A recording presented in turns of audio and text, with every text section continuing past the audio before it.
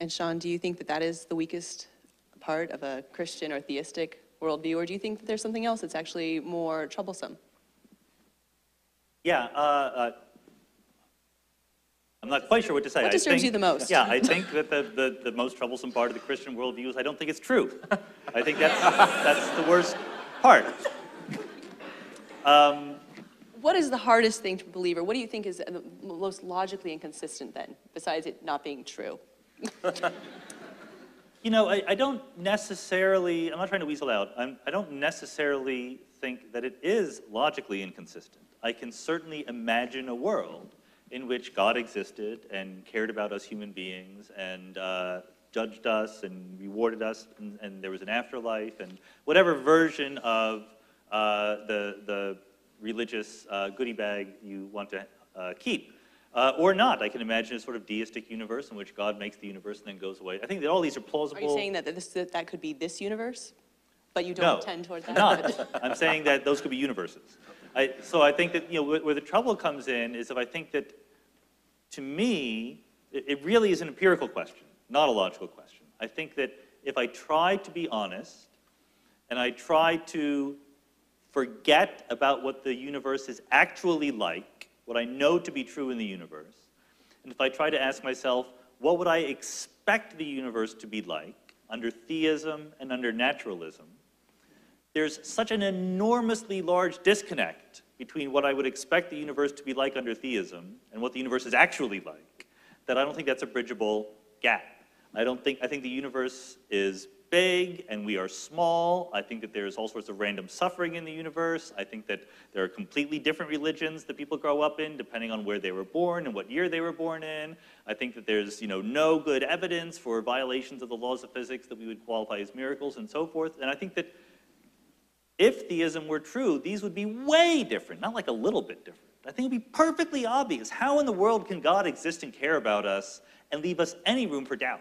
That just boggles my mind. Yeah, I think there has been progress. I think there's been progress in theology and in philosophy. In theology, what greater progress could you imagine than figuring out that God does not exist? You know, that's a certain kind of progress that is quite concrete.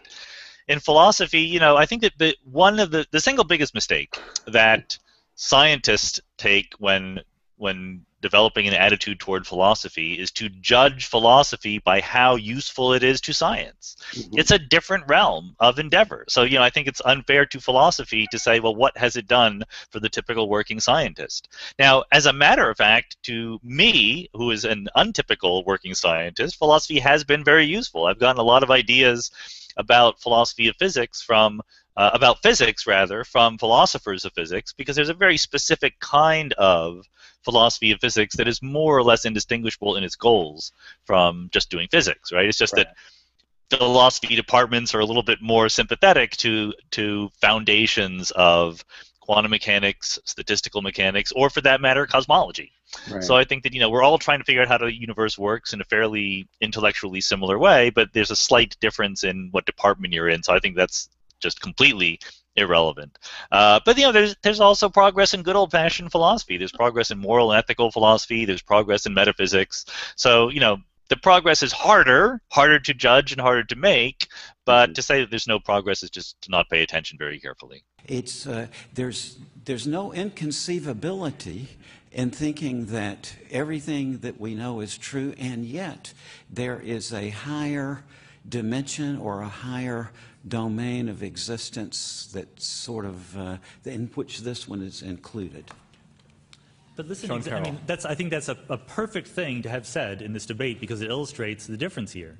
No evidence was given for this claim. No reason to believe it was given. All we are given is, well, maybe it's true and you can't absolutely disprove it. Maybe it is conceivable. We have laws of physics that tell us how the moon moves around the earth, and they work very well. It is conceivable that there are also angels living inside the moon guiding it around in exactly the way that Newton's laws tell us.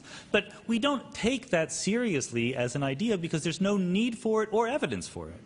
So the question is not, is it conceivable that there are other realms? The question is the evidence in favor of that other realm so overwhelming that it causes us to dismiss the enormous successes of physics, chemistry, biology, and neuroscience. The idea that we could be convinced of another realm in addition to the natural world is obviously yes. There's a million pieces of evidence that would help convince me. If there's a ghost in the room that could lift up that glass right now, then I would be convinced. For those listening on the radio, the glass is not moving, and it never moves when you do this. And we live in a world that looks exactly like there's only the natural world. But wouldn't you really kind of like those guys to be right? Sure. Wouldn't it be great? Yes and no. I think that there's obviously advantages. Yeah. I don't want to die. I want to live after I die, maybe not for infinity years, but for a few 100,000 years. I could amuse myself. Sadly, as a very wise philosopher once said, you can't always get what you want. So the scientific conclusion today is that the mind is the brain. If new dramatic evidence comes to light that changes that, I will happily move along with the evidence. Sean Carroll, take a crack at the same question. I think it's a great question because there's this image, like when we're teaching high school in science, that it's a bunch of facts that are absolutely established, whereas professional scientists like to brag about the fact that, like Stephen just did, that we're always skeptical and we're always ready to throw out everything. And both are true, but because there's some intermediate ground. There are many, many things that science does not understand, and we're hoping to get better at it. Many, many things. And there are also some things that science does understand and are not going to go away. This table is made of atoms. We will improve our understanding of what an atom is, what the elementary particles and fields are that make it up, how they interact. That is not finished yet. We can do better. But a million years from now, our best scientific understanding will still say that the table is made of atoms. In my judgment, the current status of our scientific understanding, the parts that we're not going to give up, are enough to conclude that death is, in fact, final. But he also tried to address the question in the title of his book, what is life? When is a piece of matter said to be alive? And it's a wonderful, thought-provoking answer. Basically, he says something is alive when it keeps moving long after it should have stopped. That's what it means. If you have a little chicken, baby chick, grows up to be a chicken, as long as you feed it, it's going to move around. It's going to flap around and raise its wings and so forth, cluck. When it dies, it will stop moving. It will decompose and will return to the ground. And so Schrödinger wants to know, what is going on? What is it that keeps alive things moving and walking around and making noise and raising a fuss? And the answer, as he quite correctly puts it, is my favorite law of physics, the second law of thermodynamics. Second law of thermodynamics is this is not the same chick that was on the cover. Death. What can you do?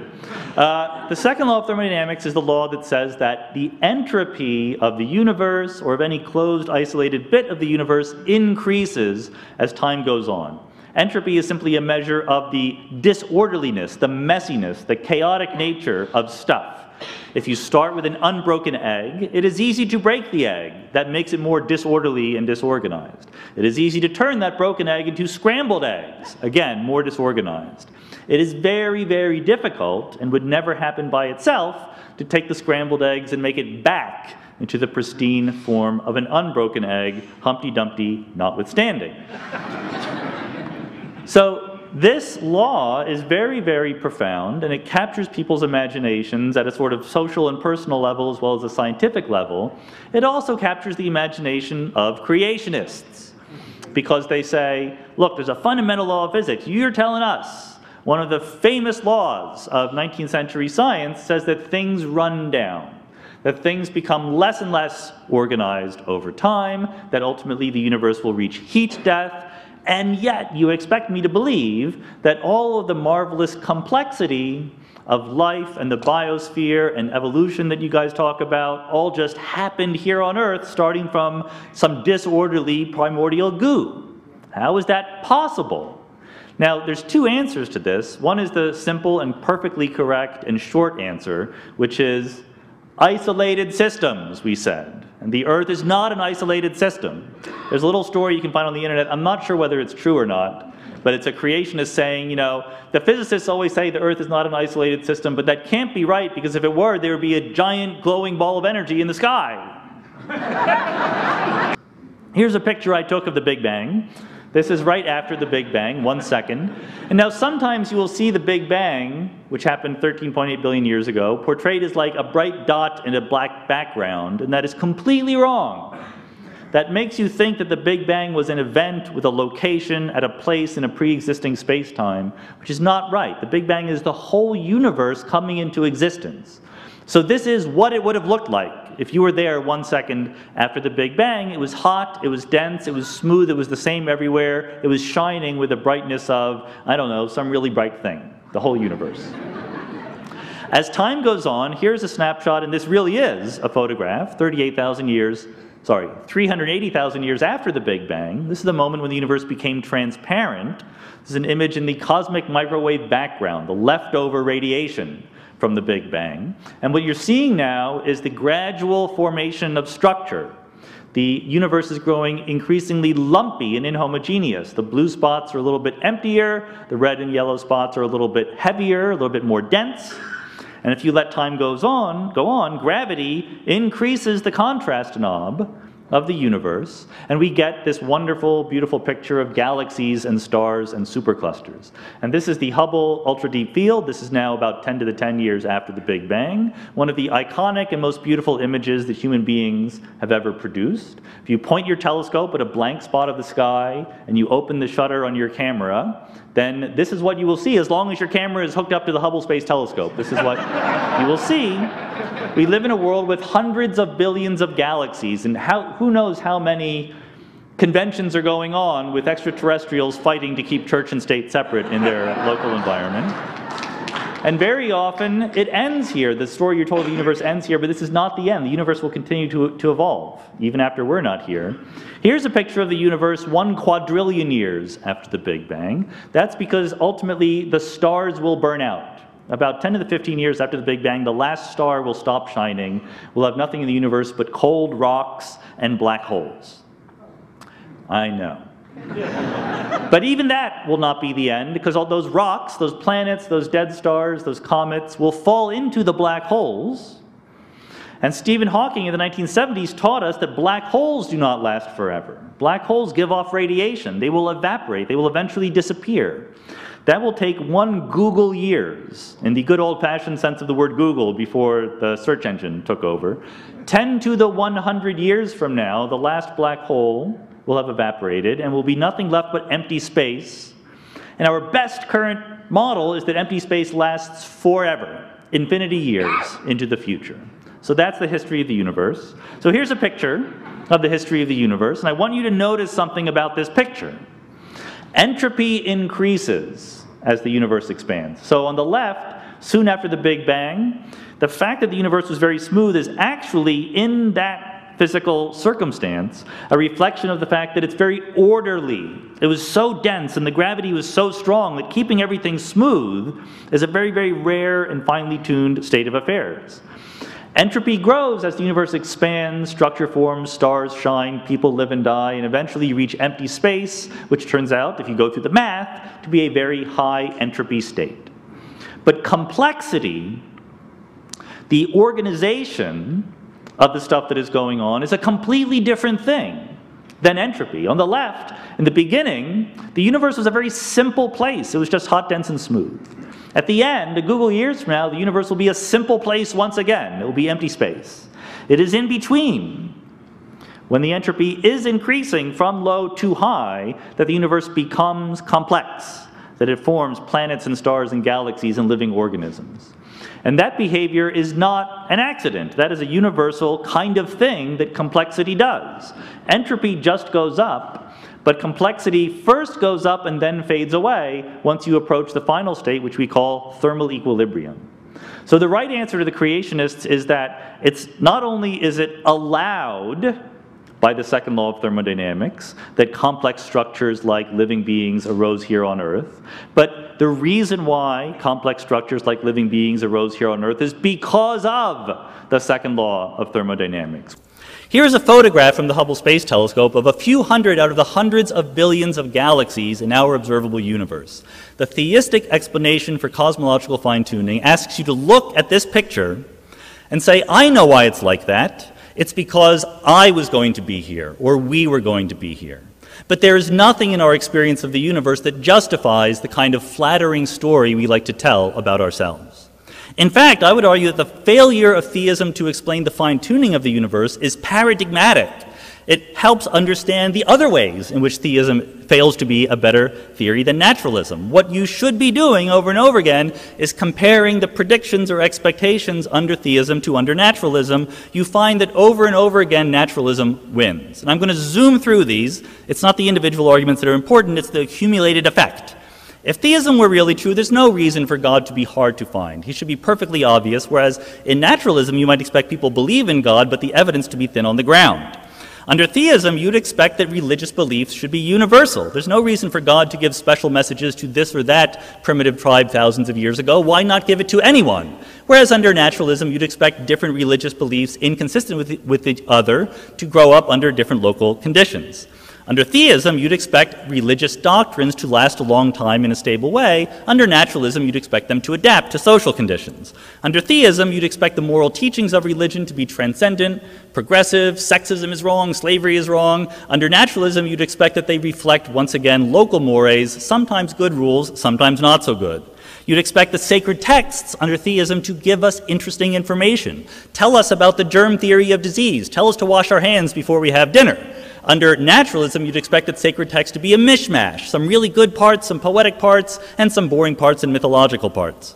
Under theism, you'd expect biological forms to be designed. Under naturalism, they would derive from the twists and turns of evolutionary history.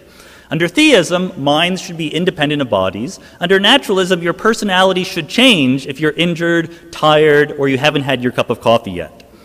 Under theism, you'd expect that maybe you can explain the problem of evil. God wants us to have free will, but there shouldn't be random suffering in the universe. Life should be essentially just. And at the end of the day, in theism, you basically expect the universe to be perfect. Under naturalism, it should be kind of a mess. This is very strong empirical evidence. Now, I know what you're thinking. You're thinking, but I can explain all of that. I know you can explain all. So can I. It's not hard to come up with ex post facto justifications for why God would have done it that way. Why is it not hard? Because theism is not well defined. That's what computer scientists call a bug, not a feature. Immanuel Kant famously said, there will never be an Isaac Newton for a blade of grass. In other words, sure, you can find some physical explanation for the motion of the planets, but never for something as exquisitely organized and complex as a biological organism. Except, of course, that Charles Darwin then went and did exactly that. We can paraphrase Dr. Craig's message as saying, there will never be an Isaac Newton for the cosmos. But everything we know about the history of science and the current state of physics says we should be much more optimistic than that. Thank you.